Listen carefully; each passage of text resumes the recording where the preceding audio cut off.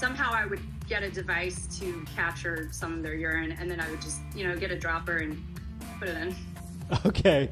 White honky or cracker or Yeah. something like that. Yeah, yeah. Is that racist enough? Nothing specific here says that the babies have to be alive. You know what I would do then? Honestly, what? I would get as many just like tiny fetuses as I possibly could.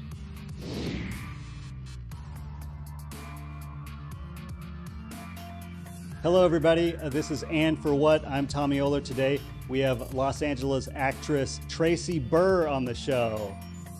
Hi. Thanks for having me, Tommy. It's so good to have you.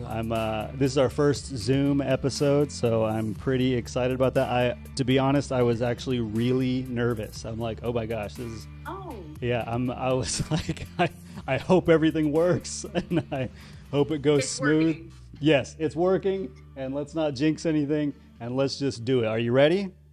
I'm ready. Let's do this. Okay, first question. People come to you with their problems, and you can solve all of them only if you get a little bit of their pee in your mouth. But they can't find out you can do this, or else the power goes away.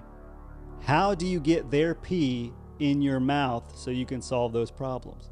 I would open a practice at my own home, and I would buy like a really fancy like bidet, and really just have that be like one of the perks of getting therapy from me, is that you get to use this really, wonderful bidet that's just like really high class and like.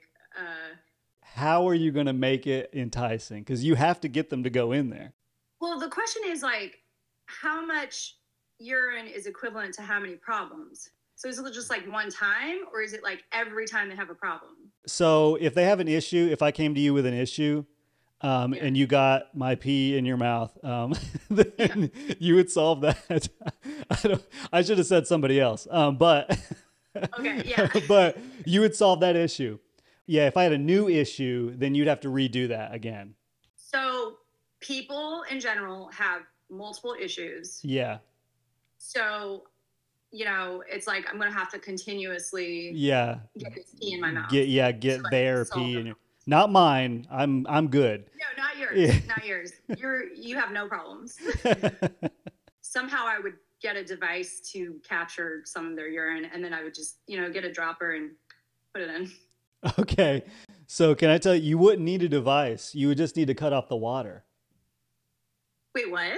You don't need a device. All you have to do is turn, the little knob behind your toilet, turn Oh, yeah. Okay. Got you. Yeah. Okay. So it'll just fill up. It'll just fill up with their pee. They can't flush it because nothing can go down. So yeah, I can't believe I just told you the answer. I don't. I know. I mean, you're making this so easy. That's how you get their pee. I mean, I wouldn't have thought of it unless you had said like you get them to go to the bathroom first. Wow. Yeah.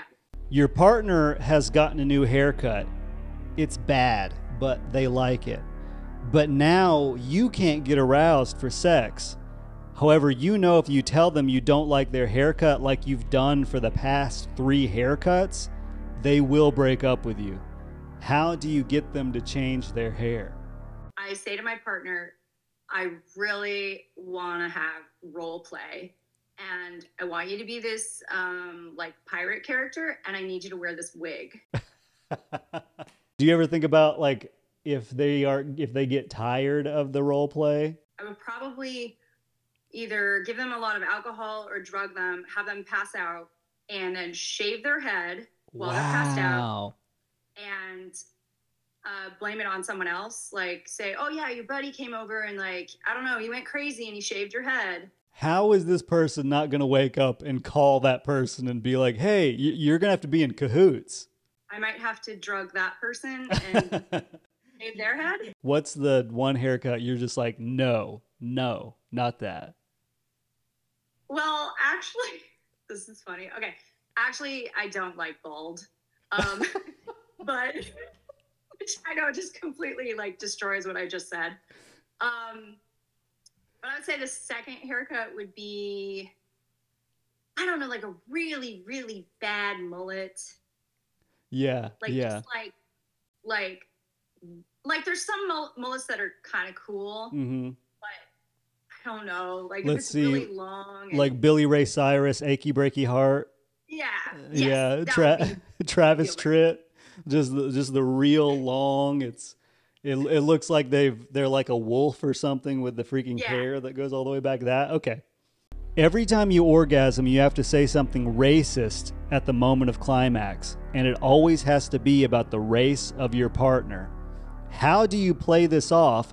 Because if you don't say something, you die. Well, I can probably only sleep with white guys. I could say a white racial slur, right? Yeah. Like white honky or cracker or Yeah. something like that. Yeah. Yeah. Is that racist enough? They have to feel like, and this is very difficult for white guys, they have to feel a little bit like, what the heck was that? Oh, you misogynist white piece of shit. Yeah. Or something like that. Because I don't think the racism is going to be enough.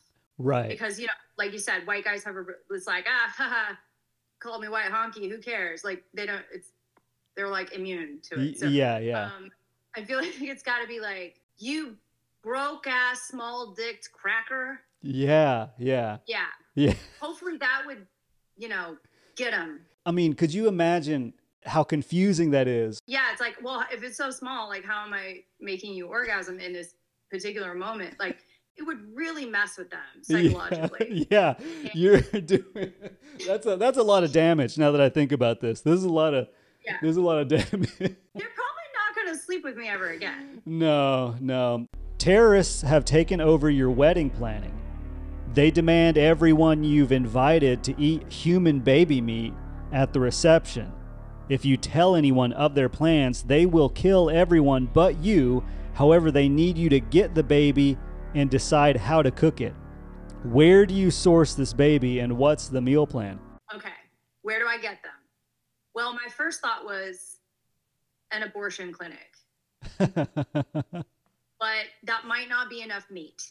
Nothing specific here says that the babies have to be alive. You know what I would do then? Honestly, I would get as many just like tiny fetuses as I possibly could to equal 1 or 2 babies. So this might take a while. Yeah. But they're already dead. So Yeah. Do you have an in at Planned Parenthood? Where can you go? I'd probably have to like seduce someone that works there. Oh, whether it be the security guard or one of the nurses or doctor. I don't know. I just like. Despite you getting married, you're marrying someone else. What are you telling them whenever you're going to seduce or try to source the meat? Yeah, I might say like, oh, I'm taking a dance class for our wedding, or oh, I'm going to Pilates so I can get in shape for the wedding. What if I just got pregnant and had a baby? That is the smartest idea, I think, out of everything. Yeah. Well, I would have to fake that I got an overseas job so that my fiance would think, oh, you're just like in Europe working. Yeah. But really I'm just pregnant. And then have the baby, bring the baby to the terrace and say, okay, it's time for the wedding. Like, let's do this. Yeah. Either dead babies or my own, so that I'm not hurting anybody else's baby. Yeah. That's kind of boils down to. That legit and amazing answer that I would never could have even imagined this going. That was great. And it turns out like we are like practically